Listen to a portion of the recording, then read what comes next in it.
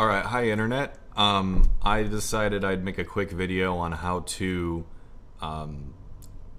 prepare everything so that you can stream a DAW's audio as well as your own audio and get a video where you've got a recording of yourself through a webcam as well. I probably not wasted, but 4.5 hours today trying to figure this out.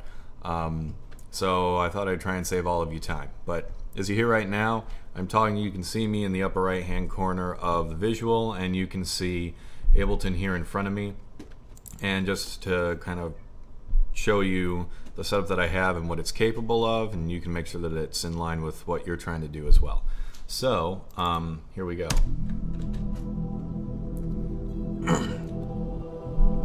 So Ableton's playing right now. I'm also talking. You should be able to hear both. I'm going to check this when I'm done making this video to make sure, but I'm pretty certain that you guys should be able to hear this. I can hear it right now through my headphones, and this allows you to go ahead and go in depth on whatever session or track or piece you're working on, and also talk to the audience as well. So the ways that I set this up is a couple different things that are needed. First off, you need the actual recording software, and I'm using Bandicam. I've got 2 monitors, so I'll just bring it over here. This is free, the unregistered version. I think if you register it, it gets rid of the bandicam.com logo up top, but all the functionality is there even in the free version. Other than that, I also have what's called Voicemeeter, which is this right here. This is what enables you to record your voice as well as the audio from Ableton. And actually Bandicam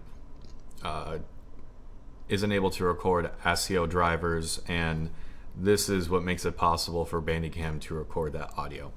In addition, I also have a Scarlett 18i20 interface, and there was just a little bit that I had to mess with here in order to make things work correctly as well. But I'll be going through all of that. So first step is to go ahead and go to this website. If you just Google Voicemeeter, spelled right here with 2 E's, virtual audio mixer, it'll bring you here. Just follow the menus and download it. It's totally 100% free.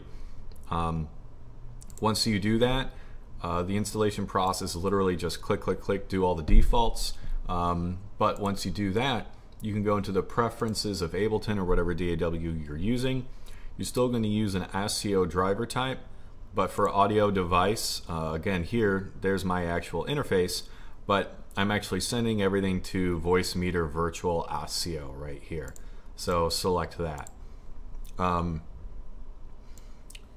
in Voicemeeter itself, this is the menu or the screen that you'll see. Hardware input here, this is where I'm actually putting in the input of my microphone. I have a condenser mic going into my 18i20 into the first input, and here is where I'm telling this virtual device where my microphone's actually coming from. So hardware input, use your interface or whatever you're using for your input of your microphone. Second hardware input, I actually have not selected anything, but you can remove it as well. That works fine. And then third, we have virtual input. And as you see here, VB audio Voicemeeter bio, you have to make sure that that lines up with Voicemeeter here. If for some reason this has something else selected, it's not going to work, but it defaulted to this to me, so I assume it'll do the same for you. So what this means is that this is receiving all of the audio from my microphone, this is receiving all of the audio from my DAW, Ableton in this case, and then here is where you're actually selecting the virtual outs.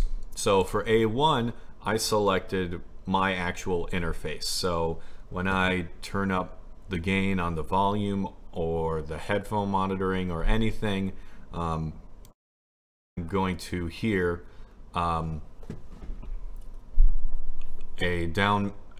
mix of both my Ableton as well as my microphone in.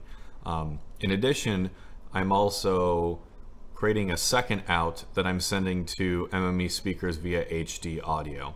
Now, I'm not actually using those speakers at all, but what that's doing is it's sending a copy of the same signal into Windows default audio driver that it has. I know a lot of other people I've seen MME like Realtek HD audio, things like that. Either way, you want to send it back down a path that Windows created or is expecting that leads nowhere. You're only doing that in order to facilitate recording with Bandicam. So here on Bandicam, you just select your recording mode. I have it recording a section of my desktop, and in video, again, you have all your webcam settings you need to have correctly so you can actually see yourself in the upper right hand corner. This is the actual size of the window of your video. This is the position. It's pretty self-explanatory.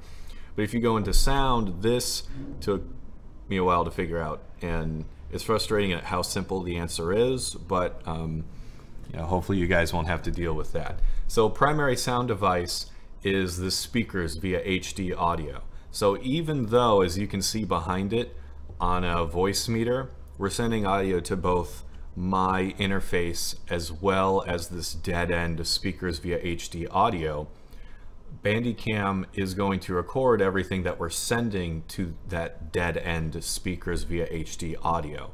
At the same time, it's also sending all the audio to my interface. So while I'm talking and explaining things, I can hear the track, I can hear the music. If I play on my MIDI keyboard, I'll actually hear the samples being triggered while I'm talking. So it makes that whole entire process a lot more fluid and easier if you want to make a video. Another thing is, and this is specific to if you have a Scarlett or a Focusrite interface, but I'm sure there will be the equivalent for whatever type of interface you have. But just go into your mixer and make sure that you don't have routing messed up here. It should default to anything and everything that's correct.